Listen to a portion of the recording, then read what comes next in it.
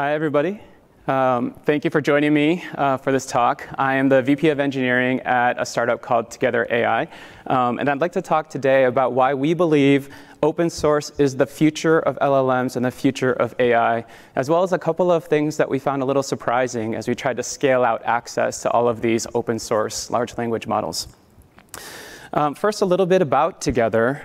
We are a research-driven AI company trying to bring state-of-the-art research around optimization and building the most efficient infrastructure for large language models and AI in general. We're a young company, but we're actually based off of decades of research done by our founders here, which include professors at Stanford, at ETH, and probably like the best example of research is flash attention, which was done by Tri Dao over there, and is used by pretty much anybody doing LLMs right now to optimize their training loops. As I mentioned earlier, at Together, we fundamentally believe that open source is the future of AI. We don't think that there's going to be just a single commercial model to rule them all. We think there's going to be a lot of leading models, and a lot of them are going to be open source. And the reason for that is three things, really. I think the first is transparency. Anybody who is investing significantly in these large language models is going to want transparency to understand like how the model is behaving.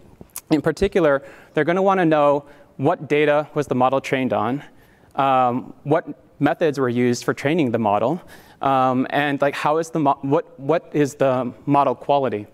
And this is important for things like model risk management and model review boards and so forth. And that is partly why we've also partnered really closely with the Stanford Center for Research and Foundation Models to develop Helm. Helm is this benchmark that can benchmark 119 different models across lots of different scenarios and just produce metrics across all these models to see how they actually are behaving and performing. So the second reason we think that the future of LLMs is open source is because of control. So again, if you've invested heavily into these large language models, I think as a lot of us know, these large language models may actually hallucinate issues, and you may put one in production, and all of a sudden it's like hallucinating in production with all of your customers. And so open source models actually give you a lot more control over the behavior of these models. If it's not doing what you want it to do, then you can do a full fine-tune of the open source model. You control when you deploy the model to production and when you want to deploy updates to your customers.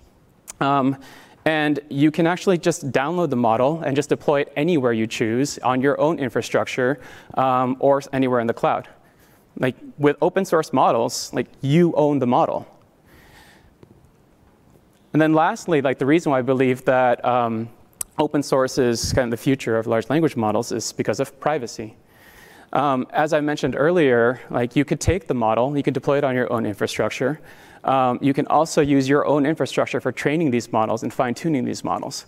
So you can keep control over all the fine-tuning data that you're using, all the input prompts that your model is seeing in production from your users, all the responses from the models, and any other user data that you're using that you feed into the models.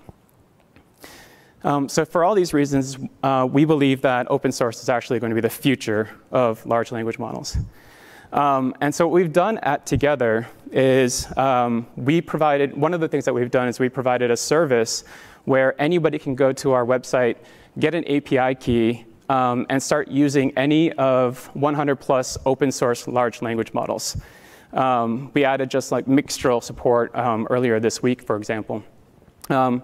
And what I'd like to talk about now is some of the issues that we ran into trying to scale out this service that's serving all of these open source large language models.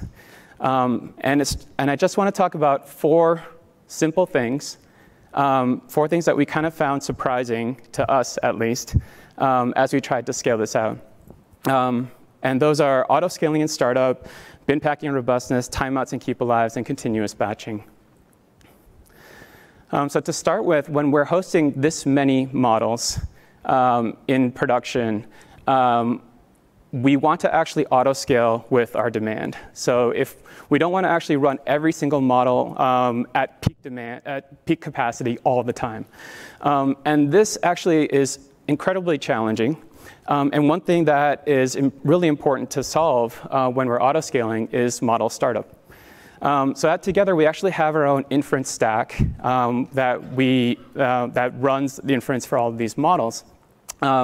And we spent a lot of time just trying to optimize that stack, optimize that startup time, get it to load the models as quickly as possible, and get ready to serve traffic. And what we found, which was a little bit surprising, is that that actually was not the biggest part of the startup problem. Actually, the startup time was dominated much more by just downloading the models. Because the models actually can be fairly large. A 70 billion parameter model is like 140 gigabytes. And when you have like thousands of GPUs and you have to send all this data to all of the workers and all the services, that actually starts to dominate kind of that startup time. And so one of the things that we had to do there is just to make sure that we were really smart about caching things, caching the models like close to our GPUs, both within the same data center and on each of the instances. And also be really smart about just kind of like predicting where we should pre-cache things. Like if a model is going to be really popular, then just push that model to as many places as you can. So that was a little bit surprising to us. The second thing that actually caught us a little bit by surprise was bin packing versus robustness. So there was this trade-off between robustness and actually being able to auto-scale some of our models. So imagine that you're running a bunch of small 7B models that maybe take 1 or 2 GPUs each.